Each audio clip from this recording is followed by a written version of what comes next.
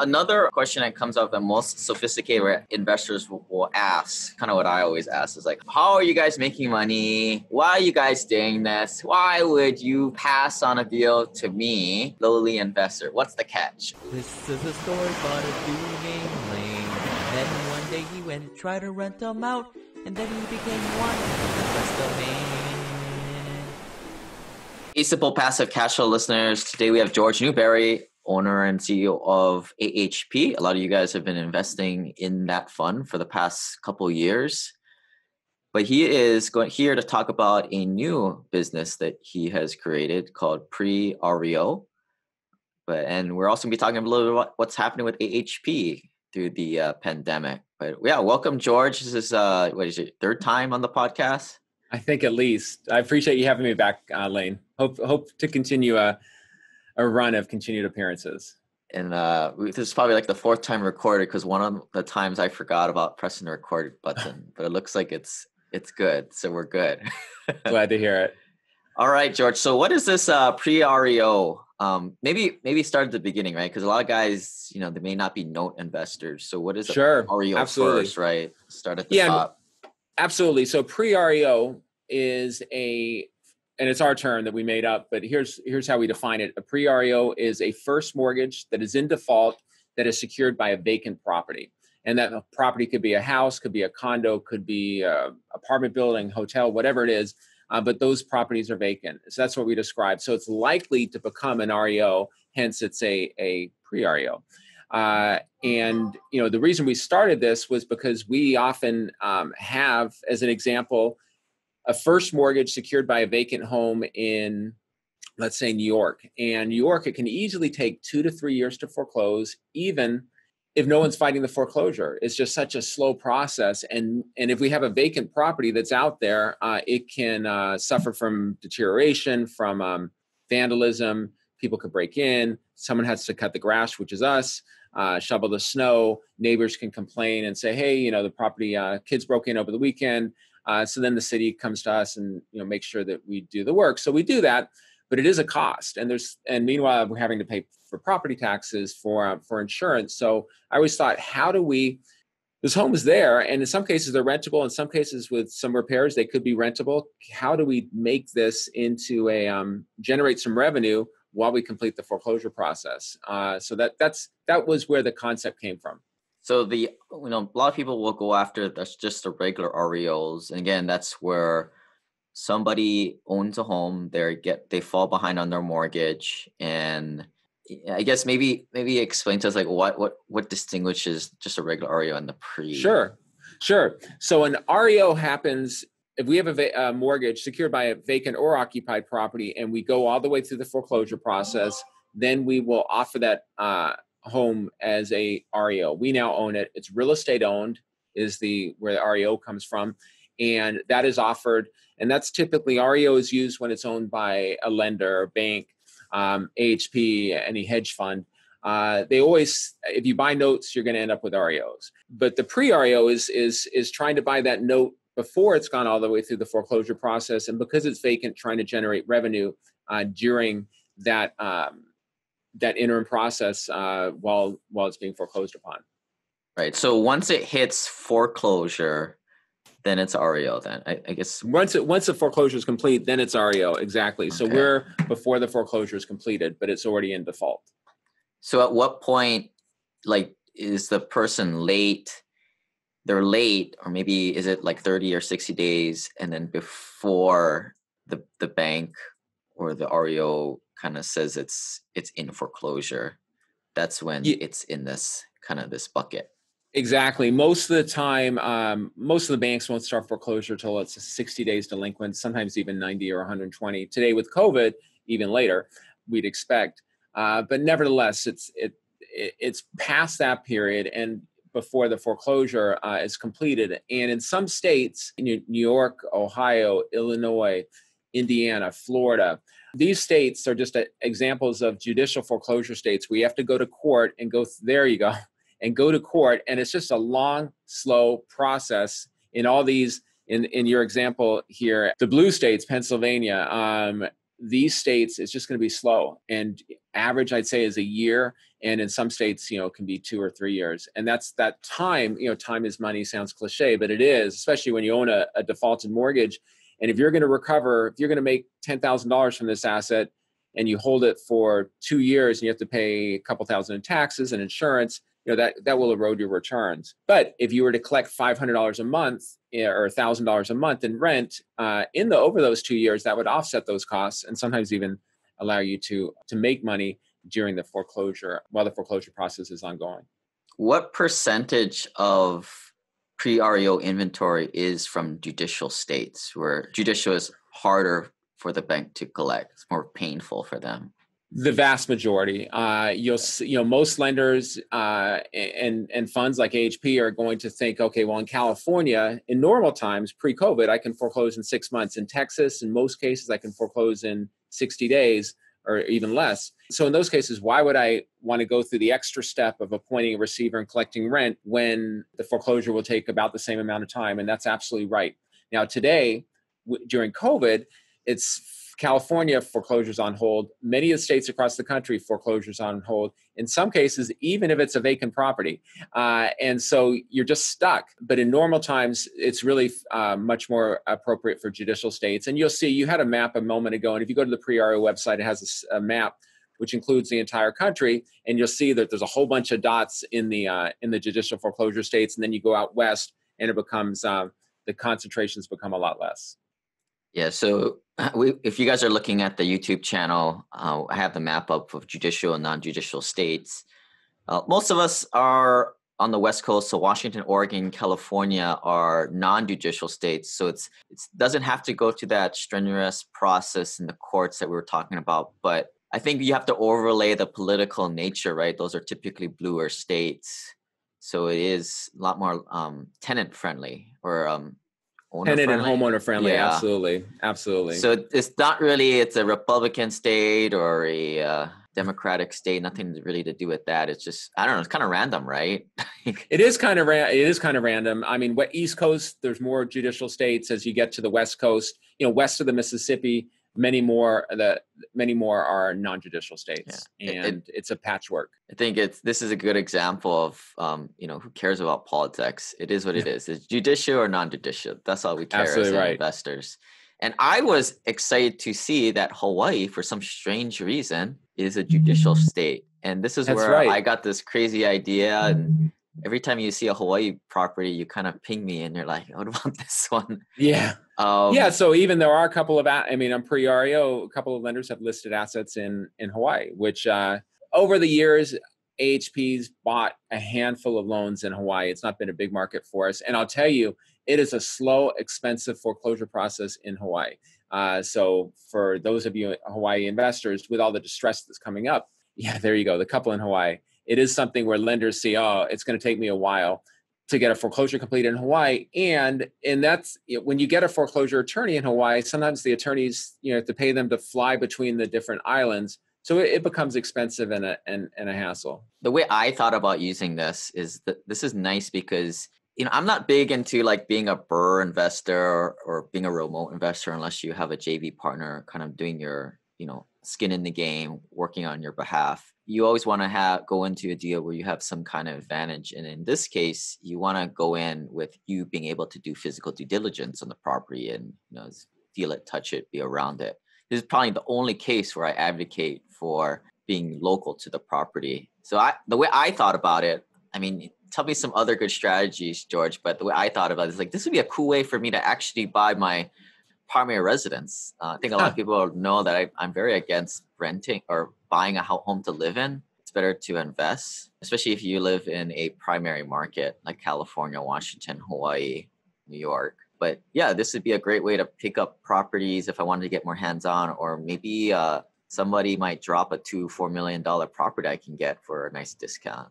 Yeah, that's absolutely right. There are some $1 million homes that are listed on the site. Those aren't owned by AHP. Generally, they're owned by other funds. And so there are other funds. So AHP 2015 A+ is actually the owner of PreREO. That's where this concept was conceived. And but now we see the opportunity to market to other funds, and they're doing it. They're listing properties, and we simply make a $2,000 fee for every property that's transacted on the site.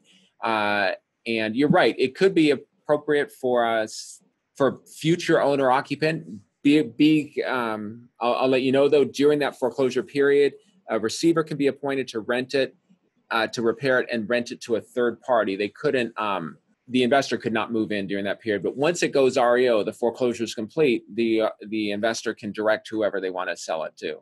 So it could be done that way. If you saw something you want to eventually live in, as long as you can allow some lead time, then that could be done. Yeah, so this is a great opportunity for just one of our common characters of Simple Passive Cashflow group is, you're a tech worker out in the Bay Area. You make over 200 grand a year. You're pretty busy. So you're investing in passive investments like syndications after you've gotten your taste and your fill of the turnkey rentals. And you're doing a little AHP, but you see a property like this and you might want to put in a bid. And is that kind of like one of the avatars you're thinking, George, that this really will appeal towards, someone can be local to it?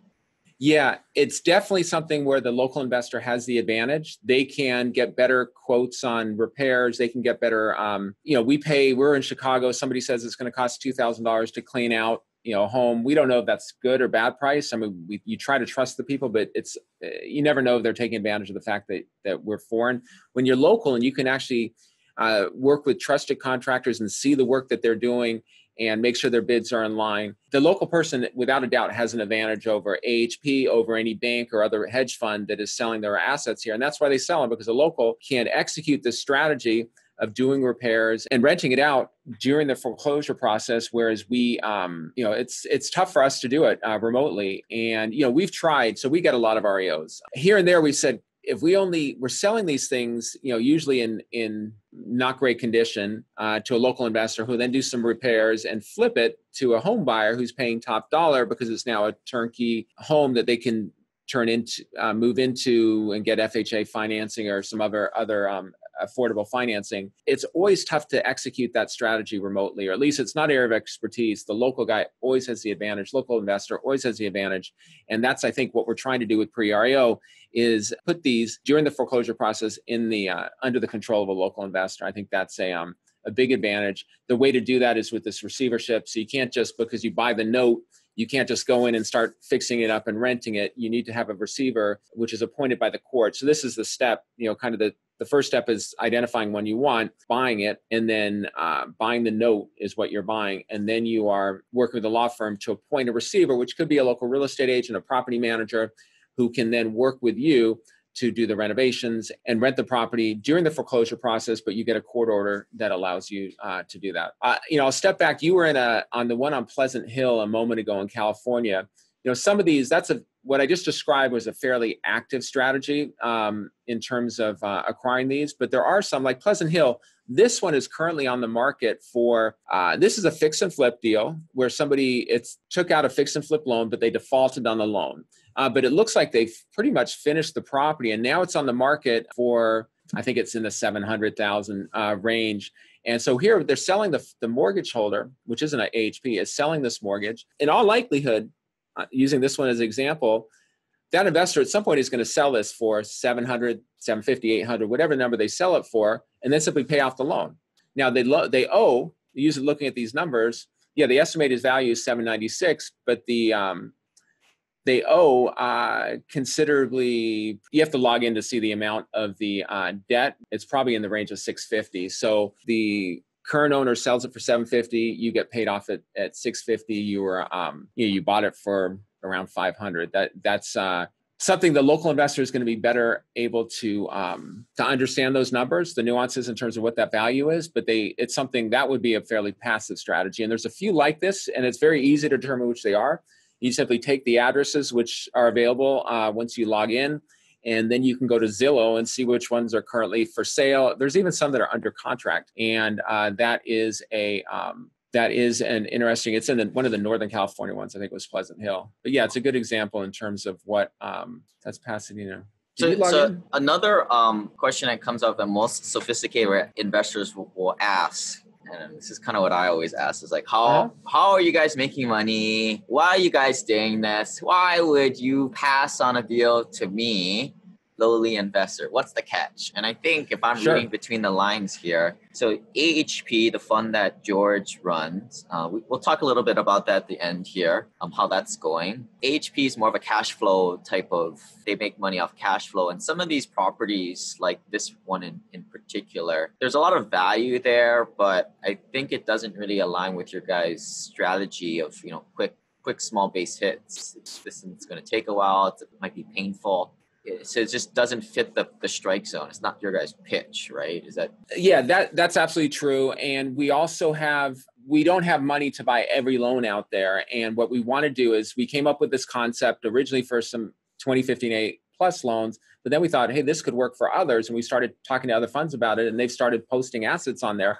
We could simply make the $2,000 in the middle, and that's would be a good, $2,000 doesn't sound that exciting, on a one-off. But if you're selling, we have one fund that's they're talking about putting on almost 90 properties in the next couple of weeks, all across the country. So that it can become a business on its own, collecting these $2,000 fees, kind of like auction.com. I think they charge a $2,500 fee. So it's modeled very similar to that. We're simply getting a transaction fee on every note that's sold here.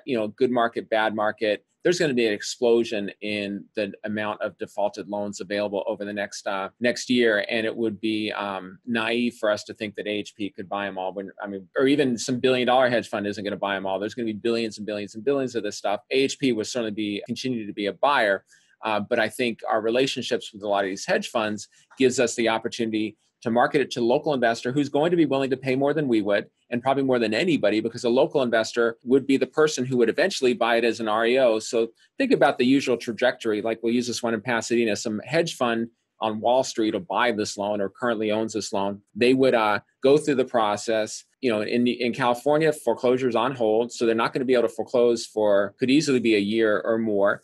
And then they foreclose, they list it with a real estate agent, and they pay him or her a 6% commission, and they pay other closing costs. And in the meantime, that year, or maybe even more, they paid taxes and insurance. This property could get broken into, squatter could move in, all kinds of things could happen. Why not get 75% of what they're going to get eventually, take it today? So they're going to get less, but they're going to get it now, and then put this in the control of a local investor. And I think it's a compelling sale to different funds. And I think we're going to see a lot of assets put on the site as a result, and a lot of funds are probably going to do better than they would if they held it to the ultimate disposition. And a lot of local investors are going to buy these things at less than they would buy them as REOs. So I think we want to become the marketplace between those two parties. And you mentioned auction.com. I think a lot of people are familiar with that, but they are foreclosed properties. This is pre-foreclosure. Yep. So absolutely big difference. So auction.com. So we're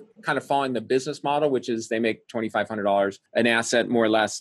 But they will, as a buyer's premium, they charge it to the buyer, just like we charge $2,000 to the buyer. But they usually only sell once the foreclosure is completed and they're selling it as an REO. And so we're trying to do it early in the process so that the lenders can exit early and the local investors can buy in earlier at a greater discount. Let's just kind of walk through this as a case study, George. Sure. I picked it because it's $1 million and it just makes my life easy in terms of math. Why make life harder? It looks like it's pretty nice inside. Who knows? Of course, there might be some things to fix up. So me as an investor, I see it on this site. And I'm like, oh yeah, this looks cool. Let me put in an offer or bid and, pay my $2,000 program fee. Do I get access? Obviously I'm going to go walk around the block, make sure this is not in the hood, but do I get access to the inside or generally not? In some cases, they're already listed and there's access that we can get. But most of the times, just like with any no purchase, you can only drive by, maybe get out of the car, look through the windows if it's vacant, but you can't get inside. And so that's a risk that you're taking. This one, that luckily it looks like it was recently refurbished. Again, this was a fix and flip loan that's gone bad, but it looks like a lot of the work has already been done to the home. But again, in most cases, we will not have access to the interior of the property. So that is a risk. But I think the discount more than compensates for that potential risk. Right. No risk, no reward. Yeah, So that's always the case. let's kind of walk through the numbers here. You guys can check this out at simplepassivecashflow.com/pre-REO. How the money works, right? The Sure. compensation or the fee structure. So here's how it works. Big Wall Street funds typically don't want to sell to one local investor. They want to sell to counterparty that's been vetted and whatnot. So AHP falls in that category. So what we're doing is all these loans are being sold, even though they may be sold to 100, as an example, to 100 different investors, they are all sold into AHP. And then AHP provides participation interest to the local investors.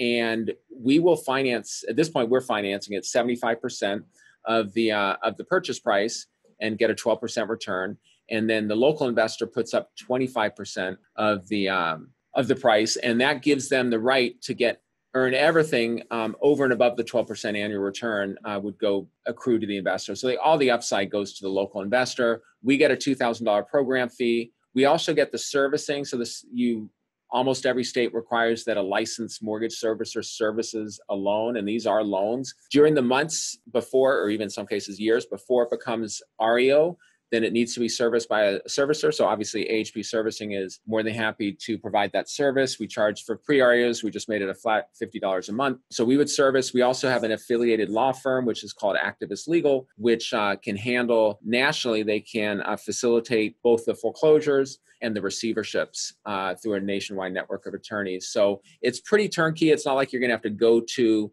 oh, let me find an attorney who's going to understand how to do this. It's something that's fairly unique. And so we have attorneys that are familiar with the process. So here's an example just to show how the money flows. Let's say you purchase a note for $100,000 and a year later you sold it for $175. Once it became REO, you had put some money into it. Now you sold it, you got $175. So it was held out for a year. Here's how the money would flow. When it was first purchased, then the local investor would put up $25,000. That's 25% of the cost of the note. When AHP, or eventually it's going to be pre-REO, but right now it's AHP, will put up $75,000, which is 75% of the cost of the note. The local investor would not only pay the $25,000, they pay a $2,000 program fee at the outset, and then on a monthly basis they pay the 12% return. So it's kind of like you're kind of servicing like a lender, right? Like a kind of short-term lender. Yep. At 12%. Some investors might think, well, that's kind of high, but hey, guys, like you got to think of look at the end here, the potential profit, right? I mean, every deal is different. Actually, yeah, build it into your process. Right now, eventually, I think we'll have that money available cheaper. We're trying to get another Wall Street fund to put up the money. Right now, AHP is putting up the money to prove the concept, but eventually some Wall Street fund will probably go in there and offer the money at 9 or 10%, probably 9.9% or something like that. But I think you're right, absolutely right.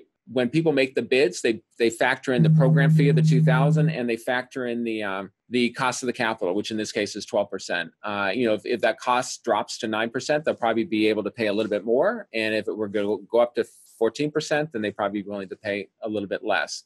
But in the end, if it sells for $175,000 and they bought the note for $100 and they put in $25,000 in rehab, $2,000 program fee, $9,000 in lending costs, then they'd make $39,000, which in a year is a pretty good return. And we'd get our 9% back. Plus, we earned the $2,000 program fee. So that's the model that we have, and I think it serves a purpose in getting these vacant properties are.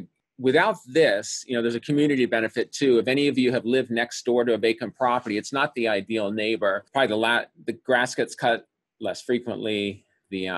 Something bad happens to the property, gets broken into, there's a pipe burst or something like that. Someone has to call it in, get in touch with the owner, come out and shut it off or do whatever needs to be done. So those are all things that having an occupant in there, even if it's a tenant at this point, it's going to be better than having it sitting there vacant. So, and especially in some of the low to moderate income areas where AHP works, it's definitely having an occupant is a huge advantage and benefit to the neighbors and the community, in addition to the pre-REO investor. For the guys who are like, what's in it for me? Go to sleep there and all that stuff. And you can see it on the YouTube channel here. But yeah, it's kind of like a 2x equity multiplier in the sample in what, 1 year or so? Yeah, exactly. It's a significant return it's a significant return. Now it is, in many cases, it's going to be active. This is something where you could do a lot of it from behind a desk, but you'd want to go out. I mean, I think the advantage is realized when you go out to the property, and just like any of your investors who've worked either owned apartment buildings or done fix and flip rehabs, there is some value to being right out there on the property and seeing what's going on, on your own, instead of relying on photos or reports from employees. But if you buy these near, it's easy to execute that, and you can be rewarded handsomely.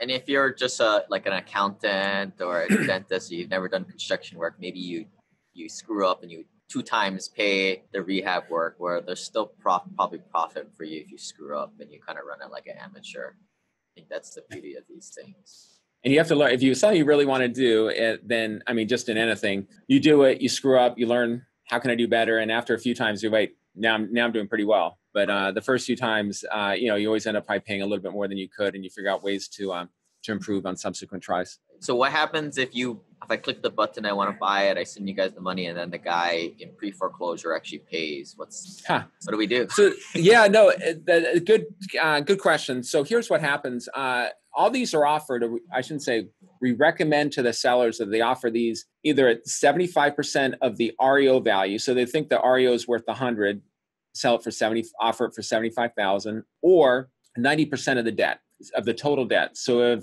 if only $80,000 is due on the note and it's worth 100, then offer it for 72,000, I think that is. And so if the homeowner comes back in, 6 months later and says, "Hey, I want to pay off my loan. I want my house back, or I won the lottery, I just inherited this money," or whatever, however they came up with the money, they can do that. But they're going to have to pay everything that's due on the note, which was $80,000 when you started, when you bought it, in that example, plus the legal fees, additional interest, any monies that you've put into the property that were used for by the receiver to preserve the property. Those are all recoverable. And so you would, let's say you ended up putting 20 into the property. So you would get the 80 that was due when you bought it for 72. You'd also get the 20 that you put in, and then there's probably additional interest of 6 months, which could be, another few $1,000s. So you would get all that. But that is something that is unlikely to happen, because in most cases, I mean, these are always, or should always, be vacant. And as a result, so in most cases, the homeowners just walked away. Now, there are some, like I pointed out, where the property owner was an investor, apparently ran out of money for whatever reason, was unable to pay, but they're still trying to sell the property. And so they'll either sell it for more than enough to pay off the loan, in which case you get paid off in full, and capturing that discount that was made when you bought the loan, or they could come and say, "Hey, I want to do a short sale." So some of these are sold for considerably less than what the what's due on the note, but it's also because the property value is less. And then they could come in, and you could say, "Hey, I'll take the short sale, not take the short sale." Then it's up to you. But the homeowner property owner still has rights. They do, but they are served with the receivership and the foreclosure documents, and they can appear in court and say, "Hey, I want to do I'm coming up with the money," or whatnot. But if they don't show up and they default, then the process continues, and they'd have to come back at a later time and have to come up with all the money that's due. Seems complicated, but I mean, you got activist legal on your side, and you'll be their client probably. They kind of take care of all this and kind of just walk you through the timeline. I mean, and then absolutely, problems come up, you just kind of work your way through it. Between the servicer, you'd always have a dedicated person at AHP Servicing and a dedicated person at Activist Legal in order to answer your questions along the way. So if it sounds complicated, maybe because it is, but it's actually once you probably do it, I'm always learned by doing, and we've done a few of these, as kind of a test, and they worked well. So I think learn by doing, and we're going to be there. We've done it, and we can guide you every step of the way. It's like evictions. I mean, I don't really know how to do them. I know it as like a black box. Like, I know what comes out the other end. I know how long it takes, but I don't really exactly know how to do one. But I have people to do it for me. Yep. Well, Activist Legal, just as a quick plug, they do evictions nationwide. They can certainly assist you no matter what state you're in. Yeah. So if you guys need eviction, let me know, and we'll connect you with the right folks. So let's switch gears a little bit, George. As we wrap up, a lot of investors, they've known about AHP servicing for quite a while. I've invested with you guys since about 2016-ish or something like that, 17. I got in the first fund at 12%. Now it's at 10%, paid monthly, which is cool. I mean, it pays my car payment. I don't know if I ever told you that. Yeah, I think yeah, that's great. So how are things going through COVID? Like from what I hear about a lot of my investors is like a few of them were trying to, they had to rob liquidity from certain places, and one of the places they tried to get it from was AHP, because you guys have a great liquidity type of caveat there. Yeah, what are you seeing from your end? What are investors out there doing? You can kind of make sense of the madness.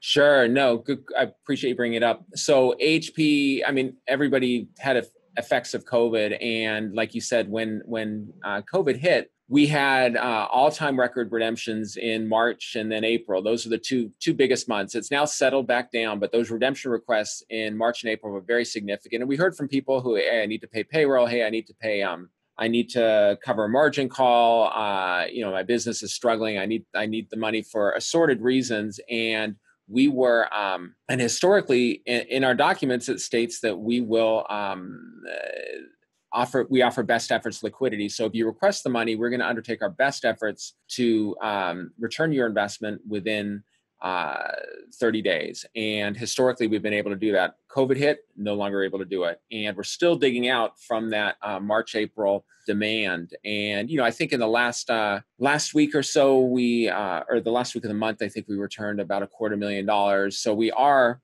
making progress on these, but it's incremental progress. And we're balancing, priority for us is to run the business. Number one. Number two is to make our monthly distributions, which we haven't missed any, and we don't expect to. And number three is to do these redemptions.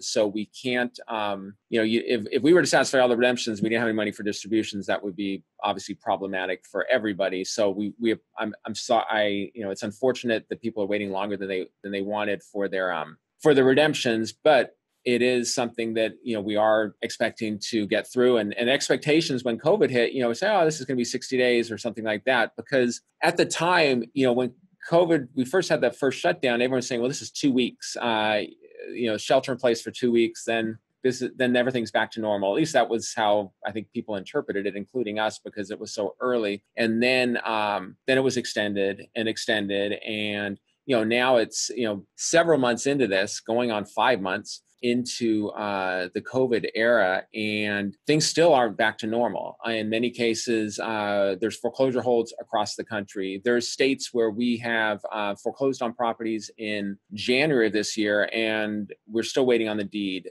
There are situations where we foreclosed or we've gotten a deed in lieu. We can't complete an eviction. And so these are all kind of slowing our ability to move forward and realize gains and revenue that we would normally have accessible. So I think those are challenges. Also, in some cases, sheriff's office closed, can't issue deeds, county recorder closed or working from home, running behind, tough to record deeds in some situations. So it's a slow process that's getting better, but it is still creating challenges. On the upside, I was a little bit nervous when this all hit, in terms of, we had a lot of REOs, over 100, which is normal. How does this impact? Are these prices going to, is the value of our REOs and our notes going to have a significant impact? And post-COVID, it's not post-COVID, it's mid-COVID, I guess, or it depends on your perspective. But in the last 30 or 40 days, our REOs, the ones that are out on the market, are selling better than pre-COVID prices, which is great. And now, unfortunately, we still can't close them all because of assorted issues like county recorders or county offices being closed. But we're getting them under contract at very strong prices, and our inventory is shrinking, which is, I think, good for the moment, because we're capturing premium prices. Now, fast forward 6 months or a year, and all these foreclosure holds go off. There's significant inventory coming out of the market.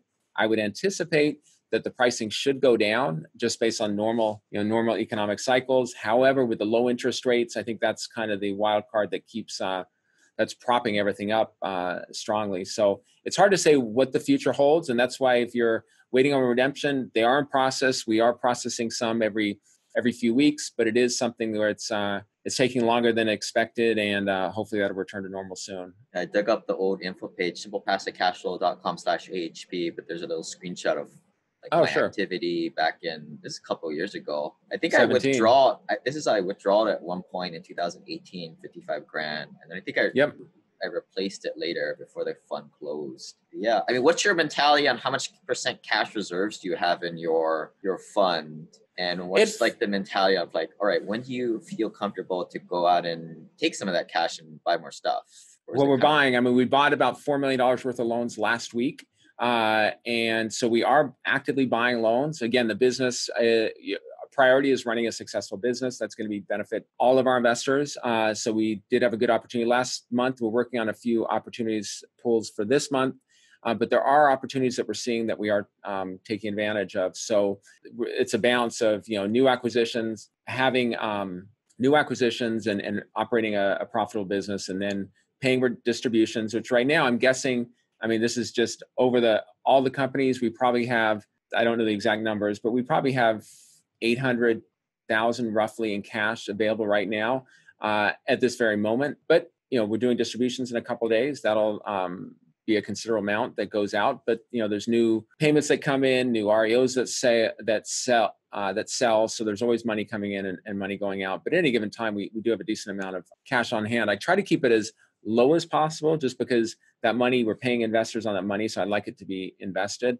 So it's a bit of a balancing act. Right. Because I mean, the way it is, like it's a 10 pref, right? So you want to keep it low so you can make some money, right? Yeah, absolutely. Yeah. The money sits in, if we're paying 10% on $1 million that's sitting in a bank account that's paying us at best 2%, then we are, that's a negative 8%. So we want to keep that as low as possible. And I think we've been doing that. I mean, as a point of reference, when I came in here a year ago, I came back into the CEO role. We had over $8 million in the bank. Not a good situation. And so I was able to invest that. It took a few months though, because a year ago, the opportunities, it was difficult to invest. And that's why, if you remember, a year ago, we had stopped accepting new investments because we had a lot of money come in. It was difficult for prior management to find opportunities. And in fairness, it was when I came in, it was difficult to find good opportunities myself. They were, the market was very heated. In order to generate strong returns,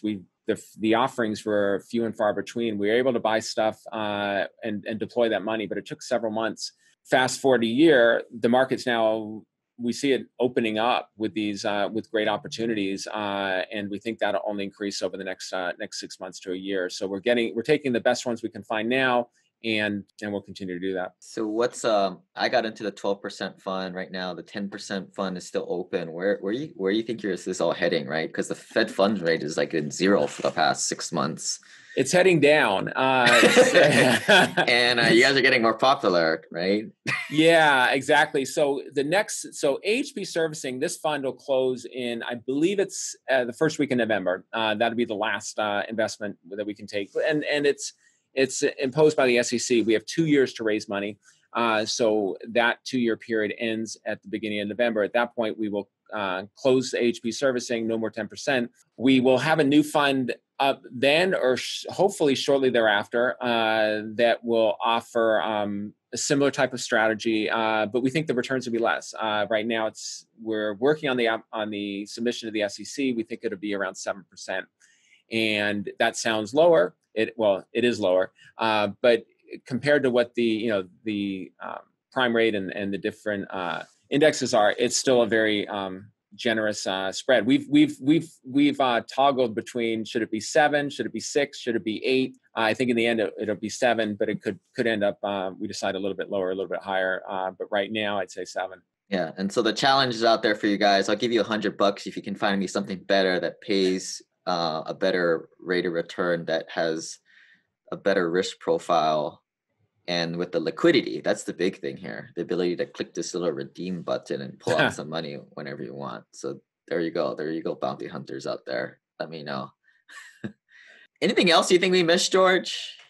No, I think we covered a lot of ground. Hopefully it was helpful to your audience, and they'd be interested either in PreREO or kept updated, or interested for the first time maybe in AHP. Certainly reach out to us. We're here to help and answer any questions. There's my book. Who's this Burn guy? Zones. Yeah, that's me. That's me when I was probably like 20 years old, racing in Arizona. That was a race. If anyone knows Arizona, it was called Yuma. So it started in Yuma, Arizona. The race went up to Blythe, California, and back down to Yuma. It was about 200 miles. And as you can see, it was fairly hot in the desert. What is that one called? I don't know if they do it anymore, but it was Blythe, Yuma. So it's just two cities, the 3 city names, one after another. 200 plus mile bike race. Not the David Goggins, the one he did in his book. I don't know. I don't like through Death Valley or something like that. Yeah, was not in Death Valley, but it certainly the terrain was probably pretty close. Right. There is you may be thinking there's a running race across Death Valley, Badwater, which is pretty awesome. I've never done that. But that does sound like a lot of fun. Well, it does sound like quite a challenge, let's say. Yeah.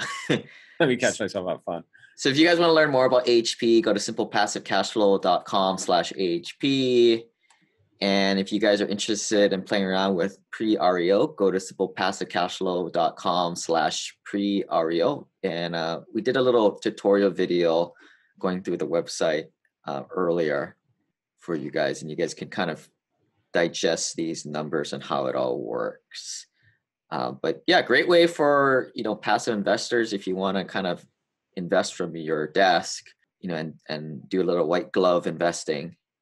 This is a way to do it. If not, a lot of other passive investing ways, turnkey rentals to start off, and of course, syndications and private placements. Appreciate it, George. Thanks for joining us, man. Thanks, Lane. Always appreciate it. This website offers very general information concerning real estate for investment purposes. Every investor situation is unique. Always seek the services of licensed third-party appraisers and inspectors to verify the value and condition of any property you intend to purchase. Use the services of professional title and escrow companies and licensed tax, investment, and or legal advisor before relying on any information contained herein. Information is not guaranteed, as in every investment there is risk. The content found here is just my opinion, and things change, and I reserve the right to change my mind. Above all else, do your own analysis and think for yourself, because in the end, you are the only person who is going to look out for your best interests.